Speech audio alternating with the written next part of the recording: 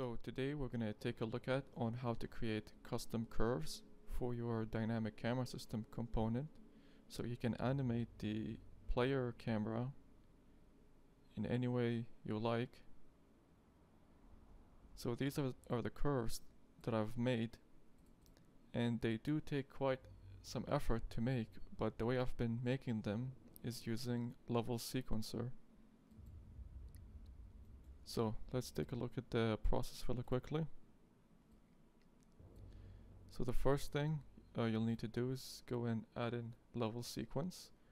Once you click it, you'll be prompted to save it somewhere. Once you got it saved, just open it really quickly, and you'll need to select it. Once you got it selected, it's going to be empty. You're going to need to go here, create a new camera, and set it as the current camera cut. Once you got it in your level, you'll need to click on it and set the rotation to 0. Zero out the entire rotation values. Once that's done, make sure that you have this somewhere, the transform tab, and you will need to select this to true, put it to true, and you can set the frame rate like to 60 or 30 depending on what you want the camera to feel like to the player. If it's going to be like something action, it's better to use 25 or 24. If it's going to be like an idle state, it's better to use 60. However, 30 is like a nice average. And then you'll need to have this open, show the animation keys in a curve editor. So this is the curve editor here. Just minimize it and put it somewhere, so because you're going to be working with it a lot. Okay, so once all that is set up, the tabs are set up properly, you'll need to click this here, lock to selected viewport, and now we can start animating it because we are piloting the camera. So the first thing we will need to do is put in a key here on the 0 rotation values. We put a key on the 0 rotation. So this is our start frame, and then we can start animating. So let's say after 50 frames, or sorry, let's say after 30 frames, which is going to be a second, the camera is going to look up like this, and you can see the level sequencer created a key for us because we have this set to true. And after, let's say, 2 seconds or something, we're gonna look back to left. Okay, so let's take a look at how it looks like.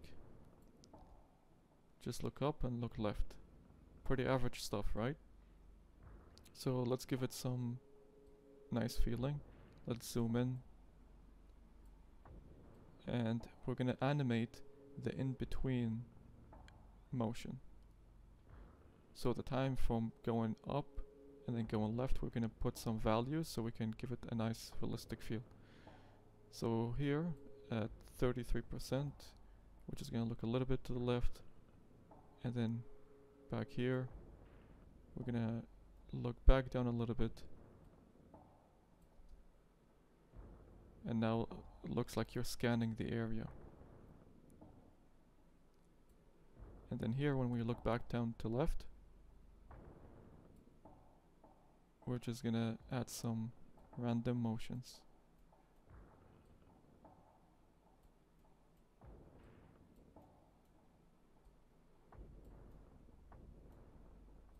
So let's take a look at how it looks like. So it looks like that the player is scanning something.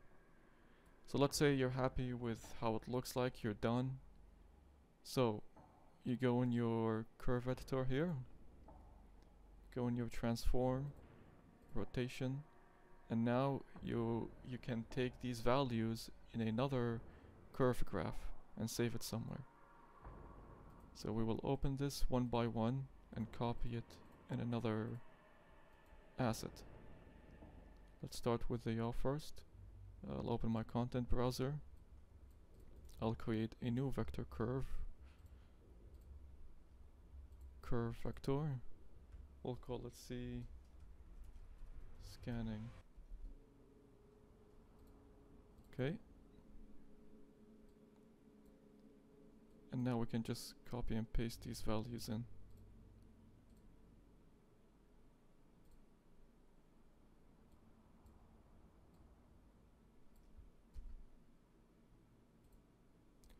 Yeah, you'll need to dock this a little bit better instead of just having it open like that, so you don't have to deal with going back and forth with the minimizing.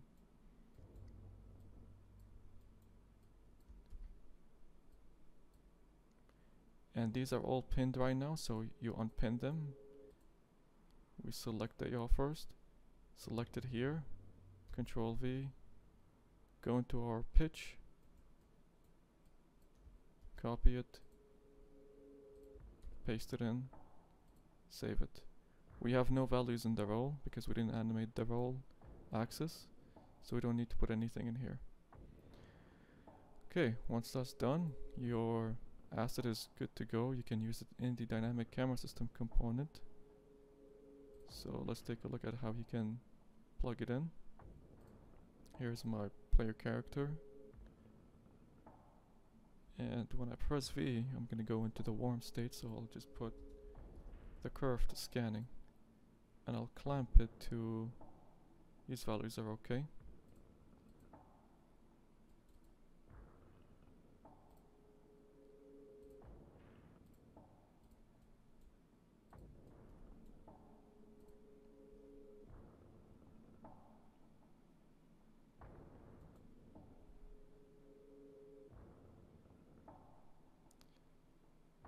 So the values are very high right now, but you can see it's working fine. If you want to adjust the values further, you can clamp it even further. Put 25, 25, and let's put this to 70. And we will put the looping method to 0.1 negate. We will put this to when we are not moving.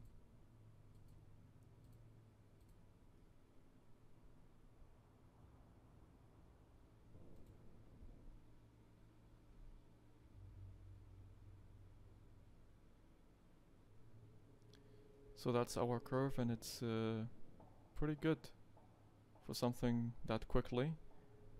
However, you can get even more advanced with this. You can put in your mesh, your character mesh, in the level sequence and attach the camera to the head socket and record the rotation values in the curve editor. So you don't have to bother with animating. Alright, that's pretty much it. I hope it was something new for you, and thank you.